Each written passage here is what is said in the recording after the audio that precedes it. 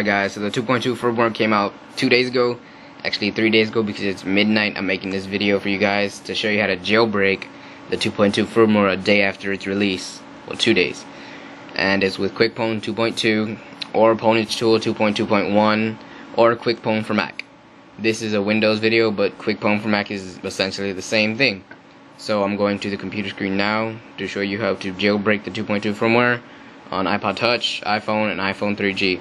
But if you're on the iPhone 3G, do not update to the 2.2 firmware, because if you want the unlock, then you're going to be screwed. But if you don't want the unlock and you're good how you are with your carrier, then go ahead and update. And make sure you are on a freshly 2.0'd iPod Touch or iPhone. I just freshly updated this, no themes. Alright, so here goes. In my download link that I'll give you in the video description, you will have this for the iPhone firmwares, or the iPod Touch firmwares and the iPhone firmwares. And you should download this one right here that says iPod 2.1 5G77A. So just to clarify that, and this should be a MediaFire link for QuickPwn 2.2. That's that. And now you will get a .rar file like this. It says QuickPwn 2.2. So you just extract your files with WinRAR or whatever you use. If you don't have an extractor, I'll put one in the video description. And just save it to your desktop. It's probably the easiest thing to do. And click OK. Just takes a few seconds. And you will get a README, which is basically pointless, and the QuickPwn 2.2. So just double click it and open it up. And it just takes about 5 or 7 seconds. And there it goes. So just make sure your iPod Touch or your iPhone is connected to your computer via USB. And you're good. So here goes. Just click next once it's connected.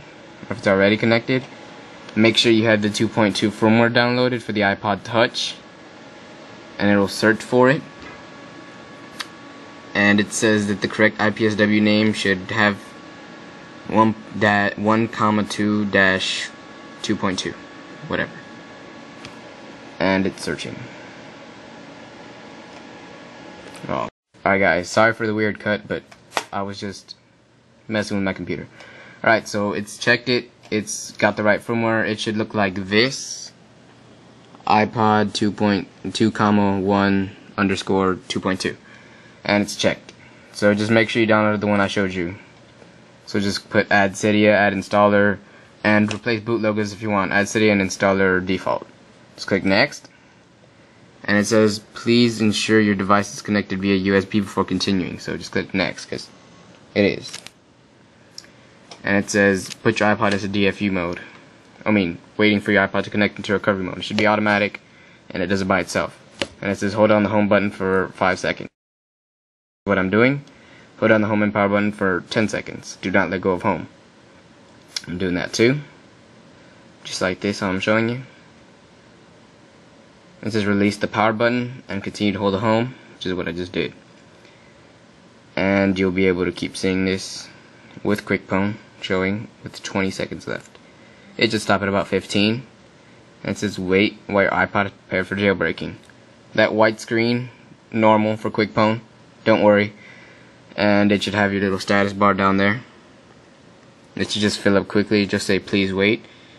And you can just let go of the home button after you get the white screen. And you put the camera there. And it'll say uploading exploit bootloader, then uploading images, and then uploading RAM disk. So make sure it's in that order, which it should be. And you can get a screen like this on your iPod with, one of the installer icons. And it'll say downloading jailbreak data ...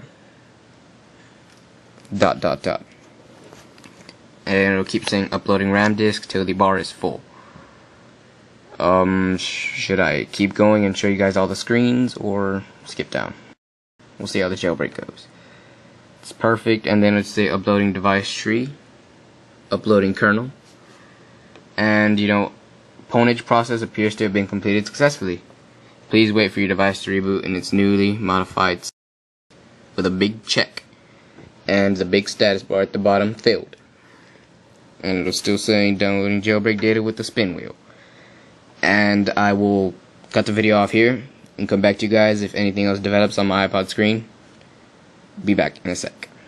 So here we are. It says flashing NOR, same jailbreak screen from 2.1 with a status bar at the bottom with the pineapple, running pineapple. And you know, nothing new should be in QuickPwn. It should just keep saying Pwnage process appears to have been completed successfully. Please wait for your device to reboot its newly modified state. And it'll be flashing NOR for a while. All the rest of your jailbreak stuff, you know, common, and you know, installing bundles. I'll come back to you guys again in a few.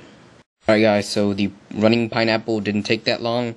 Just flash your NORs and install your bundles, kernels and everything. Probably gibberish to you. But after it's all done, you should get the very famous Pwnage metal on your screen. And it should look really nice. And your iPod should reconnect to your computer. And it'll boot up. And I'll come back to you guys when it's done booting up. So many come back to you guys, but sorry. Alright guys, so my iPod finally booted up to about 5 minutes, which is a long time for boot times. And yours might take less long, but mine took that long.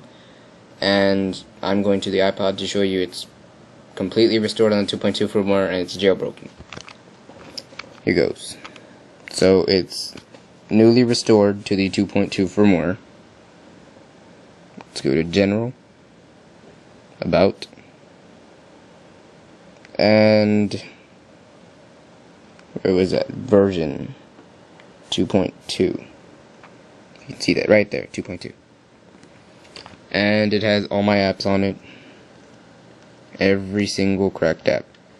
And cracked apps do work with the 2.2 firmware. That's just a clarification. There goes installer 4 and Cydia. And for some reason, all the settings I had on the 2.1 came back to the 2.2. Like T-Mobile carrier.